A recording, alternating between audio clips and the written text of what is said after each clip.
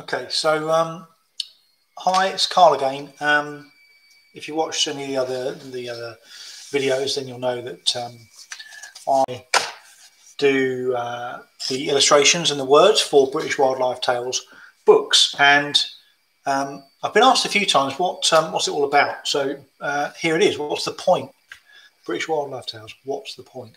So let me just tell you that that British Wildlife Tales started with a vision of a very simple vision between father and children, where I wanted to help my children learn about the birds and the animals in our garden. And so what I did, I started drawing very simple little pictures to help them to identify the birds in the garden, because being able to name what you see, I believe, is quite an important part of instilling that natural interest and just developing a respect in the natural world. And now when I'm out on a walk, or if I'm out in the car, or even just sitting in a park or in a city centre, because of what I was taught when I was very young, I seem to be tuned in. So I'm no expert by any stretch of the imagination. I learn as I go along. But I just wanted to have that, to help my children just nurture that natural inquisitiveness, and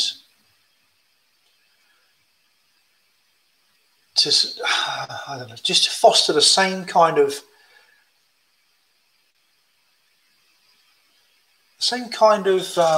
intrigue that I have in the natural world.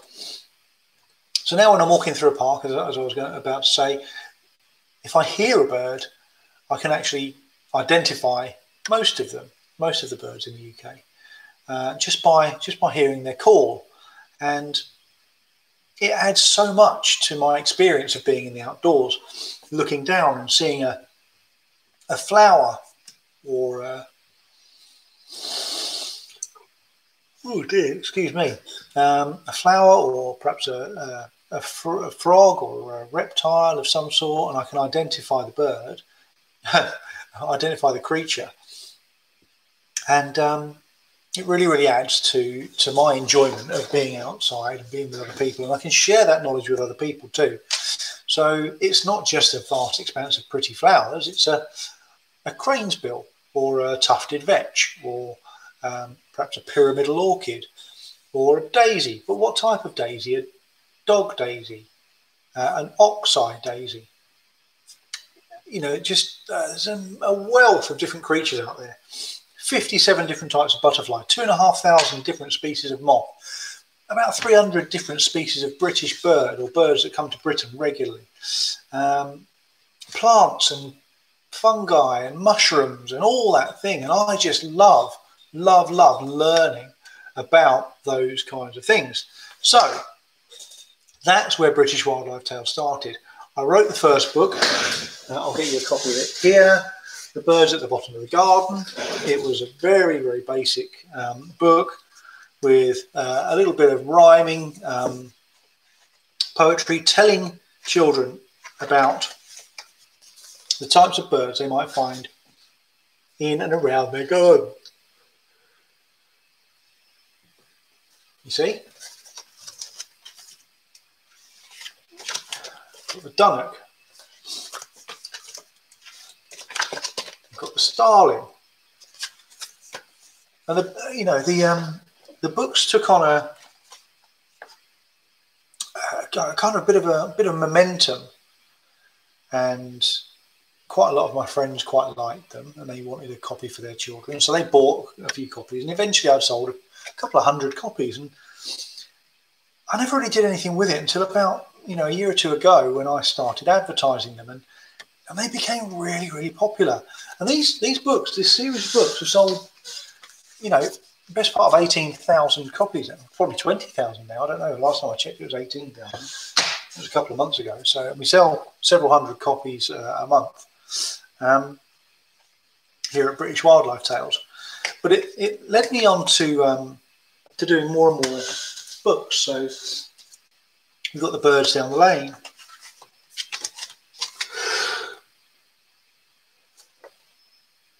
There's a kestrel. There are some notes in the back of the book, my terrible drawings of people, but some notes in the back of the book to help parents to learn about British wildlife and or to encourage their children. So this is flipped around a little bit. So it's help your mummies and daddies how to get your parents to take you outdoors. It's sometimes quite hard to get parents outside. They're so busy doing stuff that keeps them inside. So pick up your toys and tidy your room, and then they will find there is much less to do. No more packing away, no more clearing the floors, and more time to go out in the great wild outdoors. So the book's designed to encourage children to help their parents get them into the outdoors. And then I go on and I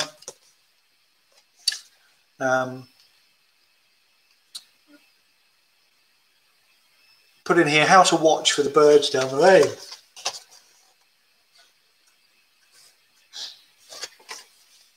And this is just a little bit of advice as to, but it's rhyming, it's all rhyming. I did it because it's a bit more catchy that way. How to watch for the birds down the lane. The first things you need are two beady eyes. You'll use them to search through the trees and the skies. The next thing you'll need are your left and right ear. No, that's the other way around, left and right ear. When the birds start to sing, these will help you to hear. Then a pen and a pad will help you take notes. And the last thing you'll need is a hat and a coat. And there's a checklist in the back of all of the books, so you can tick off the birds that you've seen. And here we go. Look, which of the birds down the lane have you seen?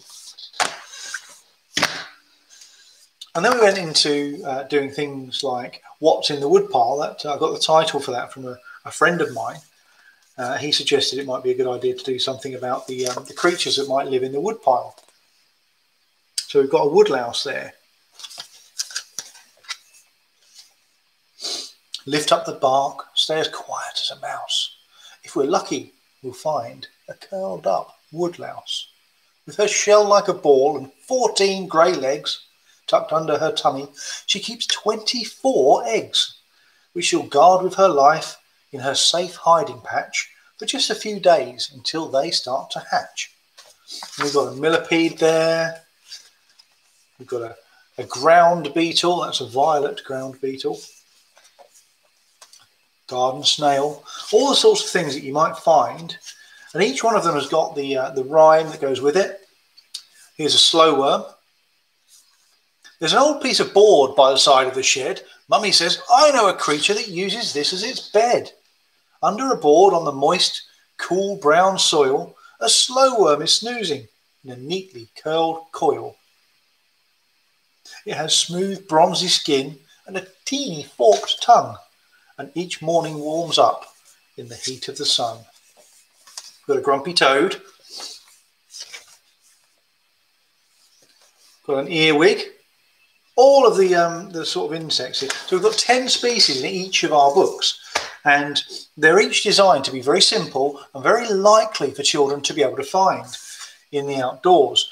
With one exception, this book is called What's That Coming Over the Hill? And it's about animals that live.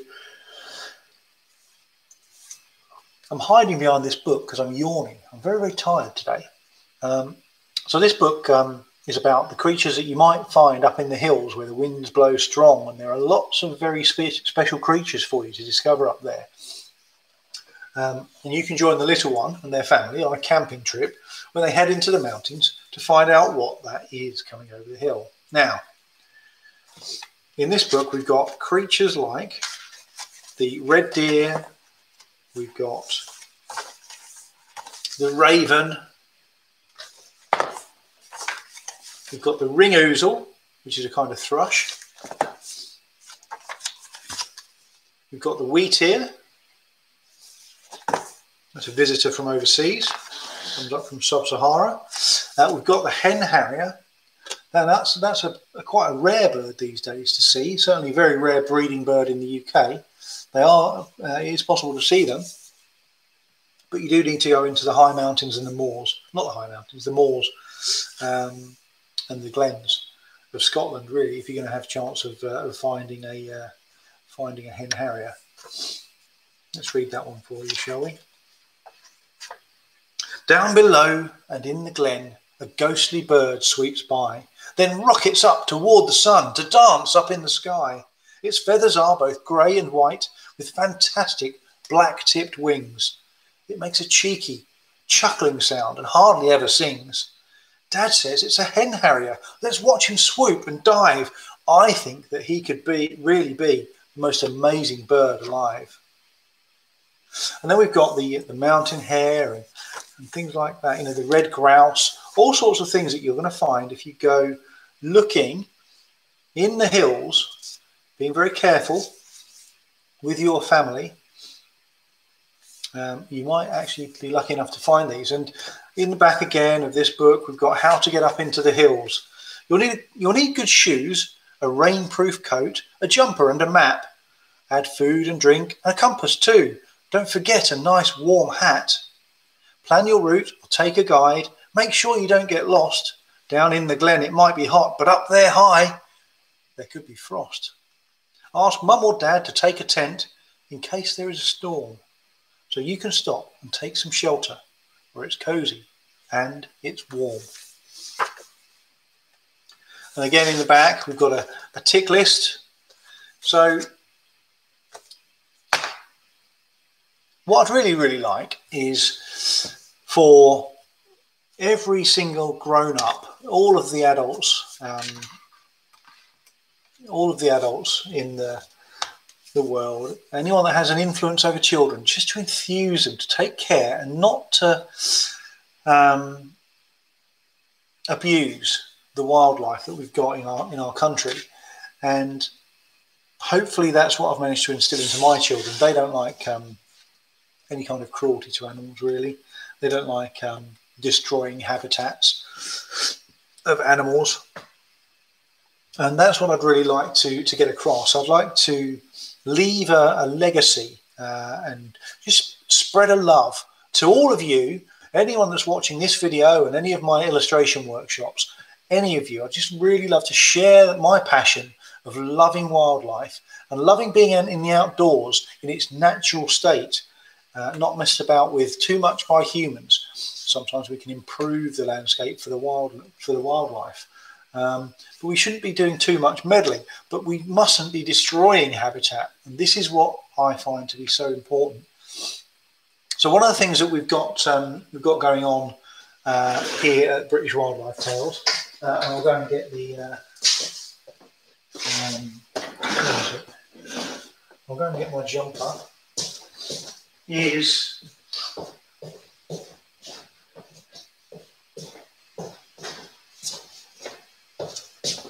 the Project Relieve initiative. So I'm just getting this jumper on because it's one of the things we're doing to try and raise some funds to help protect and rewild. There we go. This is the Daisy brand from Project Relieve. So we've got the Project Relieve logo. If you look up Project Relieve, you'll find out a little bit more about the concept. And we've got a website which isn't live yet, but it's in the making. The plan is to use any profits that we get in excess of what I need to live my life. I'm a fairly modest human being, so I don't tend to overspend on lavish things. But so any surplus that we generate, we want to put back into Project Relieve. And what Project Relieve will ultimately do is buy large areas of the landscape, starting perhaps with small woods, small bits of land which have been overused and aren't any good for farming. They've been overexploited. And we want to convert them into good quality natural habitats. So really to allow nature to get back in charge. And we'll give it a helping hand, if we can. But ultimately what we need to do is we need to buy the land first. So we need to find old shooting estates, shooting woods, unproductive farmland, wasteland, pockets of land in city centres even, which have no commercial land value in them, and we want to turn it back and give it back to nature. So if you can help that, buying one of these books, that'll help, because anytime we get extra profits, we're going to put that into Project Relieve. It's not an official charity yet, but it will be in due course. We've got a chartered environmentalist on side. We've got a finance lead already. I'm kind of the visionary. God, that's a bit pompous, isn't it? I'm kind of the guy behind it, the person who came up with it, the founder, came up with the idea. It's been done before by other people, but the more people that do this sort of thing, the better. And what you'll get is a range of different habitats, a range of different ways of giving nature back its land. So what we think here, something that's really, really important, is that it's any land that we do acquire and we do give back to nature, we make sure that we include humanity in that nature, in the definition of nature, because we are all animals too, and we have a need to experience the landscape in a safe and non-destructive way. So the vision is to have this landscape, to purchase this land, give it back to nature, but then also just allow gentle access, free where possible. We don't want to have to charge, but we want to hold events that are respectful of the local area, of the local landscape, and will help to infuse and educate people and get them connected with nature so that they can give a bit more of their time and presence to the great outdoors.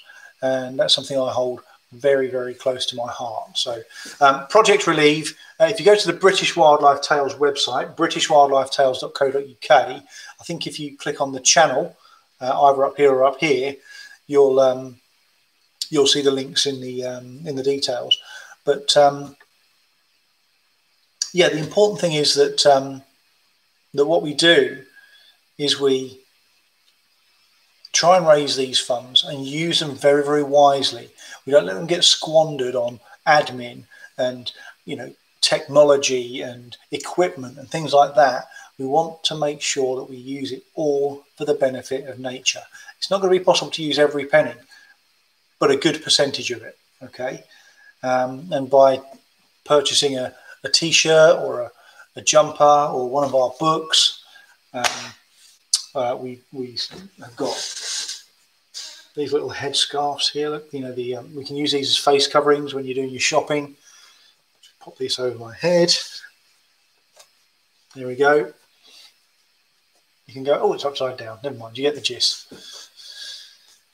They're not all upside down, I don't think. Look, there we go. There's a big toad there. You'll have seen him in the book. Anyway, the idea is,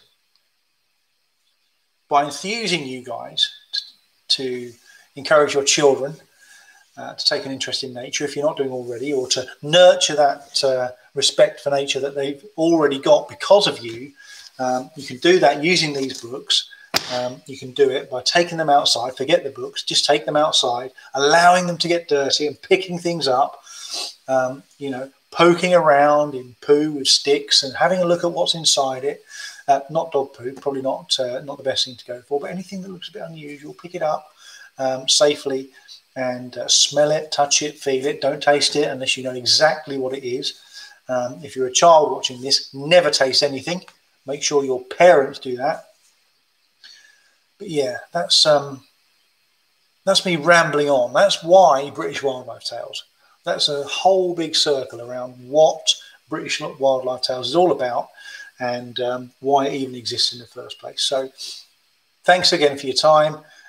Please do drop by and see one of our workshops, our British Wildlife Tales live illustration workshops, designed for kids but suitable for any age. We've got grown-ups doing it on their own and all that sort of stuff. So feel free to join in every Tuesday at 2 p.m. on this channel. I'll be here, and I'll be hopefully leading you through a bunch of illustrations throughout the year and beyond. We've done probably about 35 to 40 of these workshops already, and we intend to do a good few hundred more. I don't doubt that we'll repeat some of the species that we've enjoyed doing in the past. But that's it for me. www.britishwildlifetales.co.uk. Please click like on this video. Please subscribe to the channel because then you'll get the notifications when we go live every Tuesday, and you'll get a notification when I'm doing a live like this, for example. I probably will do readings. I'll probably do readings of my book from start to finish, perhaps once or twice a week. So feel free to drop by for them. They may be, what's the word, sporadic, spontaneous, but I'll try and schedule something in. Anyway, that's it for now. I'll stop rambling. Enjoy your afternoons. Thanks so much. Big love. Take care.